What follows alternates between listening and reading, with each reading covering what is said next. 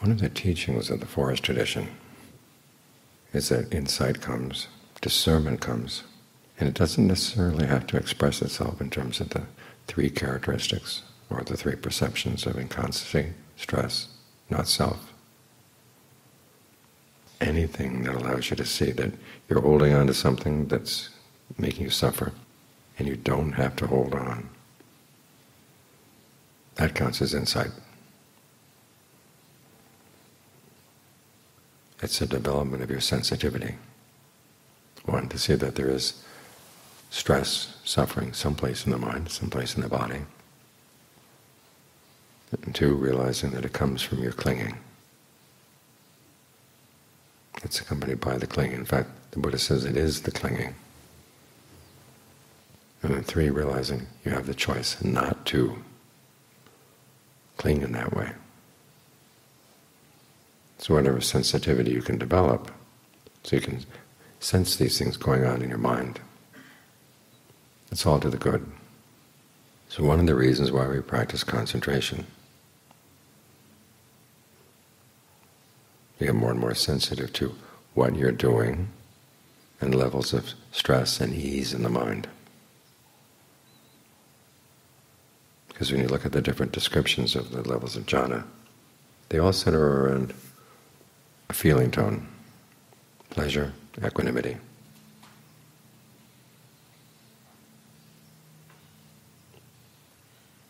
And the pleasure gets more and more refined. Even the equanimity is, in some places, said to be a very subtle form of pleasure. And of course, subtlety comes from doing something again and again and getting more and more sensitive about what you're doing. So as you get more sensitive to subtle levels of pleasure, you also get more sensitive to subtle levels of stress. In fact, when you see the stress that comes in the lower levels of concentration, you can let it go. That teaches you an important lesson. What you're holding on to is stressful. But there's still things you have to hold on to as you go from one level of concentration to the next. Otherwise you just go back to your old ways of wandering around. And although you can learn some things by watching the mind wandering around, you can learn a lot more by watching it as you try to get it under control. Because the parts of the mind that resist getting under control, as long as you let them wander, you're not going to know them. They're going to hide out. There's a Thai expression, suam roi, which literally means you walk in the footsteps of someone else. And it's one way that a thief can get in your house and get out of your house without leaving tracks that you would recognize, because he steps in your footsteps, steps into the tracks that you leave. And so defilements can suam roi, they can step into your mind, step out. And you hardly know that they're there because you're not fighting them. It's when you put up a fight, put up some resistance, that's when you understand their power. Now, to ease the fact that there is a fight going on, we're fighting to develop a sense of well-being. This, the Buddha said, is essential for the path. It's your nourishment. You're learning about feelings. And so what better way of learning about feelings than to create feelings that are skillful and are pleasant? There's the phrase says, vivica kamehi vivica kusalehi tamehi, secluding yourself from sensual thoughts, secluding yourself from unskillful mental qualities. You settle down. You try to find a sense of well-being with the breath. This is why John Lee recommends that you play with the breath. Long, short, fast, slow, or in long, out short, in short, out long, heavy, light, deep, shallow. You can play with these things to figure out what feels best for you right now. And who's going to tell you that you're breathing right? You have to use your own powers of judgment. This is one of the ways in which the process of what John Lee calls direct thought and evaluation, how he interprets it as the conversation you have about adjusting the breath leads to discernment. Discernment is a value judgment. What kind of actions are worth the effort that goes into them? What kind of actions are not? You have to decide for yourself. This is one of the reasons why Ajahn Fuang, when he would teach concentration, would hand out Ajahn Lee's directions on how to get into jhana, but he himself would never mention the term. He certainly wouldn't certify you as having attained this or that jhana. It was up to you to notice how the mind was settling down. And listening to him teach other people, I began to notice that some people had many different layers in settling down. Some had more than others. You look in the canon and you see it's the same. There are some places where there's said to be 5 stages in settling down, others that say there are 3. So rather than trying to fit your mind into the mold, you just explore where, as you settle down, is a sense of well-being. Where is there still some stress in that sense of well-being? What can you let go of that would alleviate that stress? We can get some pointers, we get some ideas from the text, but we have to look at our own experience, be sensitive to our own experience, to get a sense of what the mind is doing and what relative levels of ease and well-being you have as you settle down. So when you hit something that seems good, put a post-it note on it. It says, maybe this is something important. Then you hit something that's deeper, well, put another post-it note on that. And then as you begin to settle down, one of the objective states of concentration in the 4th jhana is when the breath stops, but you don't feel any need to breathe, you don't feel like you're being stifled. Everything is wide open in the body, so if you had to breathe, you could very easily. But it's just that every part of the body seems saturated with a sense of well-being, a sense of breath energy filling the whole body, that you don't feel the need to breathe in and out. If there's any lack of breath energy in one part of the body, it will automatically shift from another part of the body.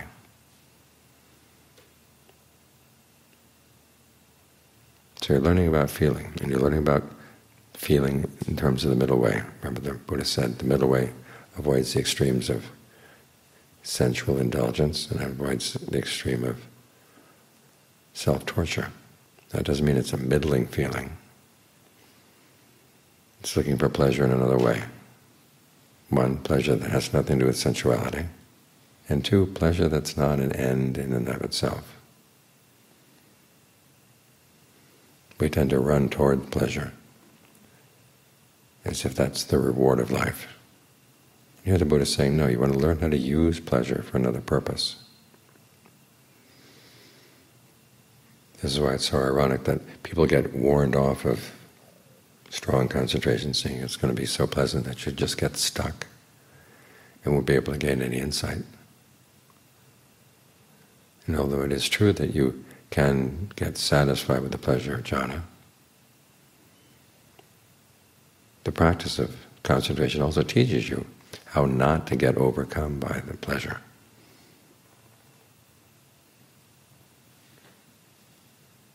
Because if you simply focus on the pleasure, you lose track of the breath and things begin to zone out. You get into what Ajahn Lee calls delusion concentration, where everything is very pleasant, very misty, but you're not really sure where you are, what you're focused on.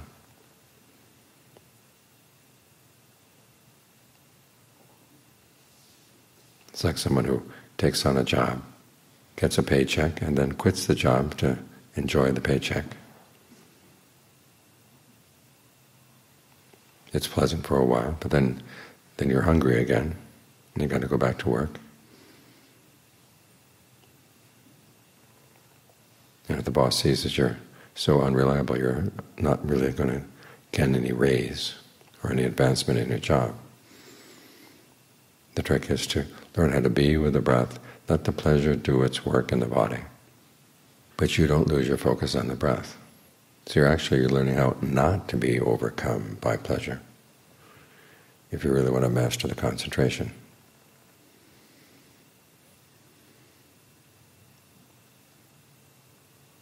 So it's an exercise in sensitivity, and it's an exercise in learning how not to get waylaid by pleasure.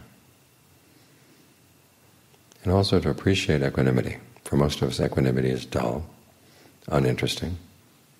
In some cases, it's defeatist. We realize that there are things that we can't change, and so we just give up. But this is a different kind of equanimity.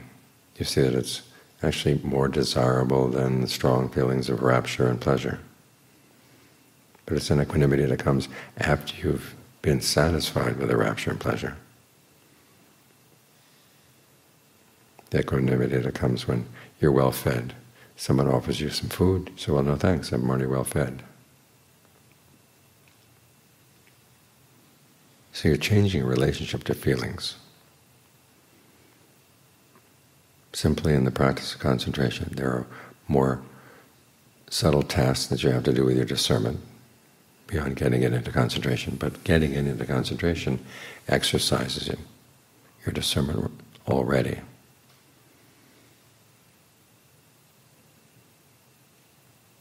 So learn to appreciate concentration. You know that chant we have where it talks about respect. One of the things you respect is the training, and another thing you respect is concentration. Now the irony there is that concentration is part of the training. So why did the Buddha single it out again? It may have been because concentration is something that so easily gets overlooked. People are in too great of a hurry to go to the insights. As John Lee would say, for a lot of people when they meditate at the drop of a hat, they want to go straight to inconstancy, stress, not self. Well, those teachings have their time and place. But you don't want to apply them to the concentration until the concentration is strong and it's done its work in making you more sensitive. So it is sensitivity training. Develops your discernment, develops your powers of judgment. So bring some sensitivity to the practice. And John Fung noted one time that the commentaries say that breath meditation is good for all types. He said that's not true. It requires people with subtle discernment in order to do it well. But at the same time, it develops your subtlety.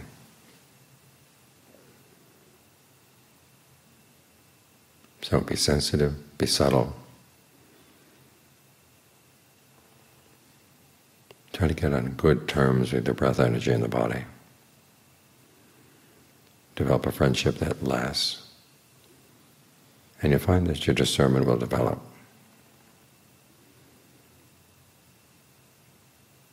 In a way that's not forced by the texts. It's simply forced by your own developing sensitivity, which is a large part of its guarantee, that you're not just parroting what you've heard or imposing some ideas on your experience. It's coming from your own quest to understand feelings and to find the best feelings you can, and to see where that quest takes you.